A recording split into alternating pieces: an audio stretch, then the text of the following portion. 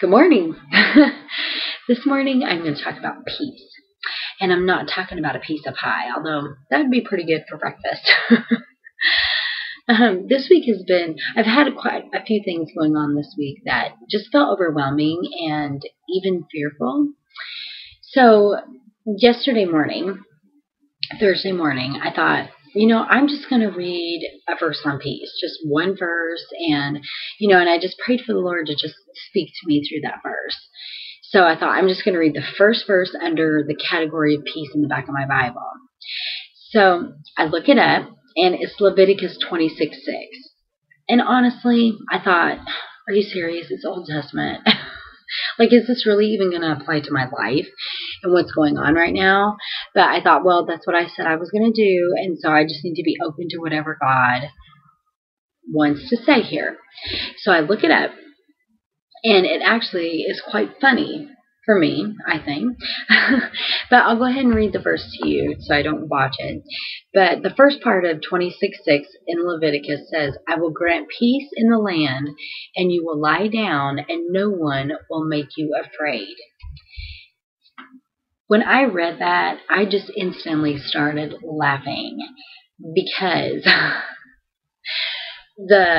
you will lie down and no one will make you afraid just totally reminded me of when I was pregnant with my second son, Bruce.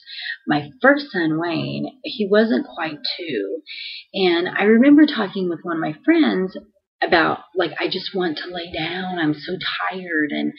And she was saying that she, with one of her pregnancies, would just lay and take a nap on the floor, and her kids would kind of play around her. And I tried that, and he beat me up. And so it was like, yeah, I can't do that. And then even my second son, when I was pregnant with our third child, my daughter, Allison, I, would lay down, and our second son took to doing it too. And it's like, wake up, and beating my head. And, and even now, the other day I laid down and they did the same thing. They both just started jumping on me. It's like I lay down and there's a sign that says, oh, please, will you beat my head or jump on me or scream in my ear, because that's always a pleasant thing. So when I read that, I just immediately started laughing and thought, yes, please grant peace in my land and make it to where I can lay down and not be afraid. But then I also realized that while I was having that reaction, that the Lord made me laugh. He helped me to find humor in the scripture and to laugh. And, laughter does diminish our stress and helps us to relax. And I just really thanked him for doing that, for helping me to just relax and know that, that I can bring those fears, I can bring those things that are overwhelming to me to him, and he will take care of them. He's going to work it out, and it's going to be okay. And so that really did help me to release those things to him.